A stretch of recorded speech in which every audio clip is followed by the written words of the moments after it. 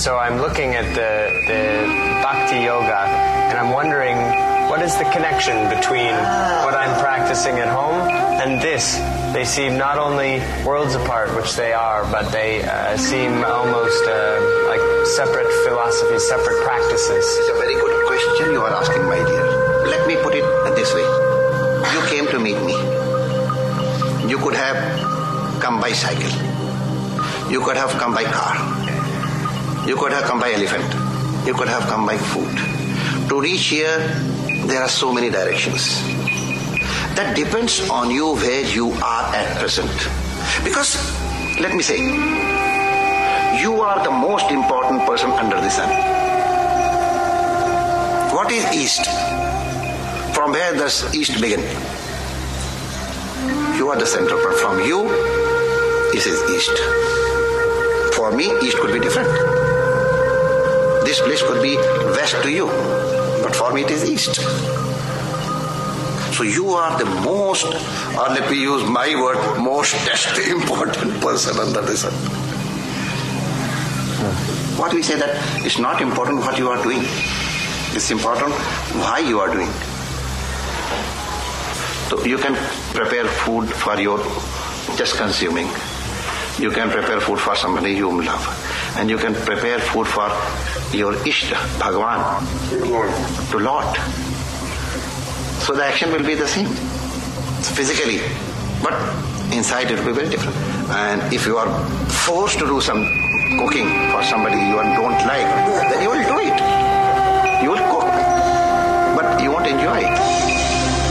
The same thing could be said for yoga. That anything, my dear, anything absolutely under the sun. Everything depends on you, hangs on you. So you should feel the importance of yourself. You are the most important person. For any decision, all the decisions, all the practices, or any practice. If you don't like it, don't do it. Go on, practice what you are doing. If you want to believe in God, believe. If you do not believe, don't believe. And still you could be a religious person. Be yourself. Be your true self.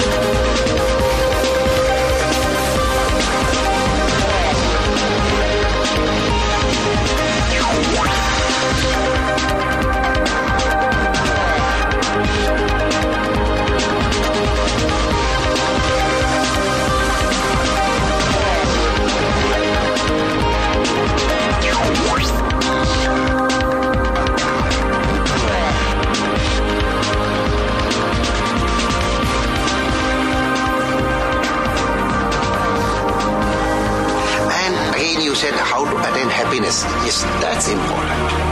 Happiness is not outside. It is within us.